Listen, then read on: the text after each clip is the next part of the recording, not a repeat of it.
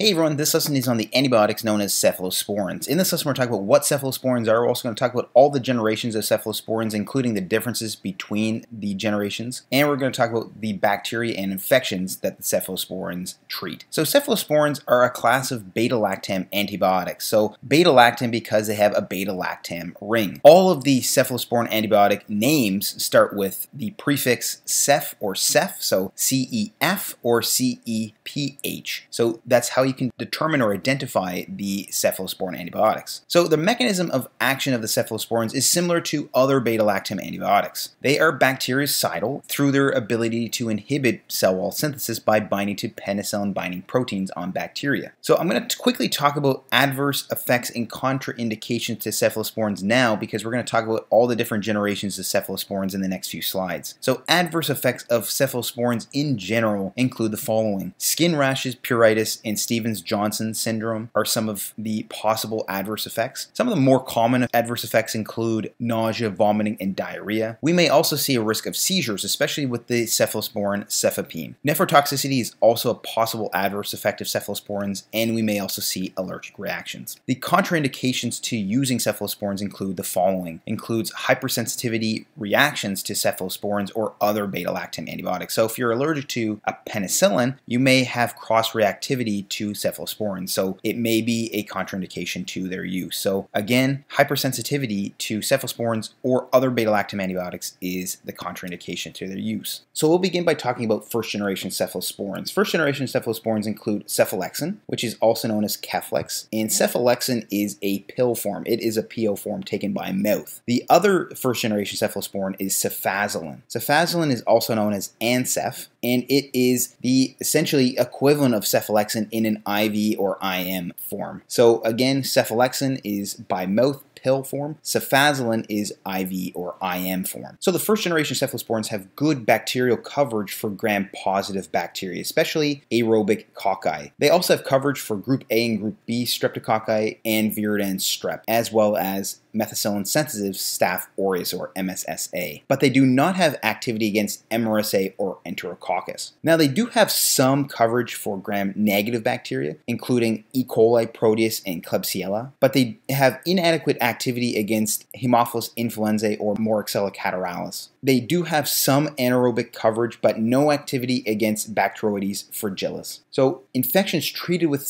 first-generation cephalosporins include the following. They include uncomplicated community-acquired skin and soft tissue infections, so infections that you're not worried about having a risk for MRSA, uncomplicated UTIs because they cover some of these gram-negative rods, and surgical wound prophylaxis to prophylax against common skin infections with gram-positive bacteria. Now the second-generation cephalosporins include cefotetin, cefuroxime, cefprozil, and cefoxitin. They cover gram-positive very similarly to the first-generation cephalosporins. They cover aerobic cocci, but they have slightly less activity against the staphylococci, and they cover generally the non-enterococcal streptococci. So they have no coverage for MRSA or enterococci, similar to the first-generation cephalosporins. However, with regards to gram-negative coverage, they again cover aerobes, but they have increased activity against gram-negative bacteria compared to the first-generation cephalosporins. They cover Moraxella catarrhalis, unlike the first-generation cephalosporins, and they cover Neisseria meningitidis. With regards to Haemophilus influenzae, most of them don't cover this bacteria except for cefuroxime. So cefuroxime is special in that it covers H. flu. And some of the second-generation cephalosporins have increased coverage to include some oral anaerobes, particularly cefoxitin and cefotetin. So cefoxitin and cefotetin are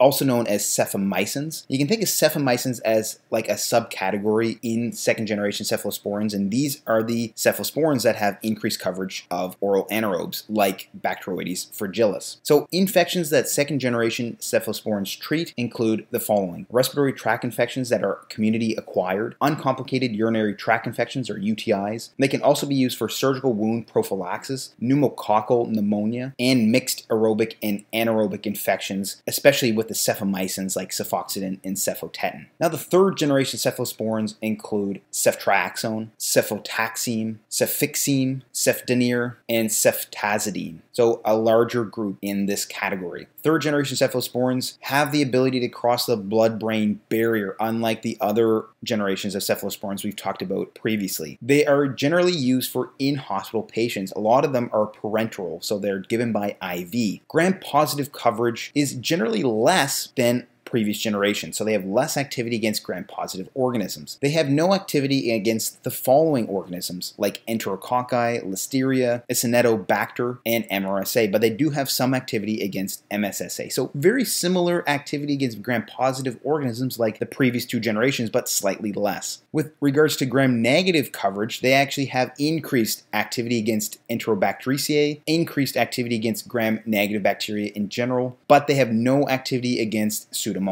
But there is a caveat with this. Ceftazidime, one of the third generation cephalosporins, actually does treat pseudomonal infections. So ceftazidime covers Pseudomonas, but the other third generation cephalosporins do not. And they are active against oral anaerobes like Bacteroides fragilis. Now, a quick note here is that if a bacteria is resistant to third generation cephalosporins, they are ESBL bacteria, or extended spectrum beta lactamase bacteria. So you may hear about ESBL bacteria. That means that they are resistant to third generation cephalosporins. Now, with regards to infections treated by third generation cephalosporins, infections include gram-negative meningitis, pneumococcal infections, and a wide variety of hospital-acquired and complicated community-acquired infections like respiratory tract infections, blood infections, skin and soft tissue infections, and others as well. So you'll see third generation cephalosporins used a lot. They have good coverage for gram-negative bacteria. You may see ceftriaxone used frequently, especially in hospital patients. So these are very important antibiotics to remember and recognize. But again, they don't have activity against Pseudomonas except for ceftazidime. And another quick note on ceftazidime, ceftazidime is a third generation cephalosporin, but think about it as a 3.5 generation cephalosporin. It has similar activity against bacteria like third generation cephalosporins, but also has activity against Pseudomonas. So that's why it makes it special. Now, with regards to the fourth generation cephalosporins, these include cefepime and cefpyrome. These also cross the blood-brain barrier. They are used in in-hospital patients. With regards to gram-positive bacteria, they have increased activity compared to the third generation of cephalosporins. They cover strep pneumoniae and group A and group B streptococci. With regards to gram-negative coverage, they have a broad spectrum of activity. They are similar to the third generation cephalosporins, but they also have activity against Pseudomonas. And they also have improved activity against what we call space organisms. I didn't talk about these previously, but space organisms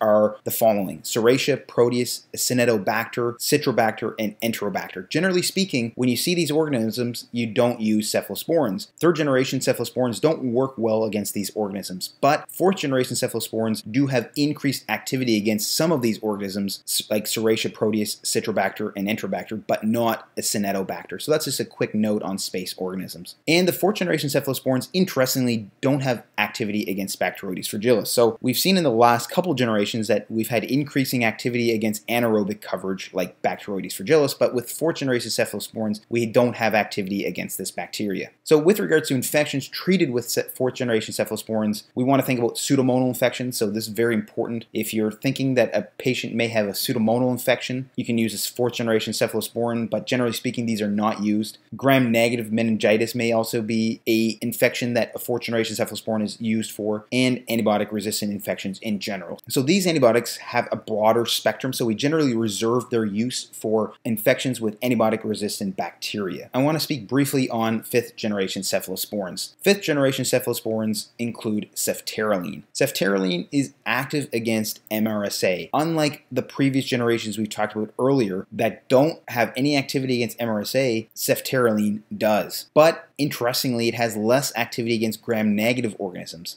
It has no activity against Pseudomonas and is less active against space organisms unlike the 4th generation cephalosporins. So here is a summary overview of the 1st to 4th generations of cephalosporins. So with regards to gram-positive and gram-negative coverage, 1st generation cephalosporins have increased gram-positive coverage, but very little gram-negative coverage. As we move along up the generations, the 2nd generation cephalosporins have slightly more gram-negative coverage and slightly less gram-positive coverage. With regards to the 3rd generation cephalosporins like ceftriaxone, they rapidly gain gram-negative coverage but lose some of their gram-positive coverage. And with regards to the 4th generation cephalosporins, they have even better gram-negative coverage, so they can get some of those space organisms, and they have some slightly increased gram-positive coverage as well. And off the chart that is not included here, the 5th generation cephalosporin, ceftaroline, has increased gram-positive coverage but decreased gram-negative coverage.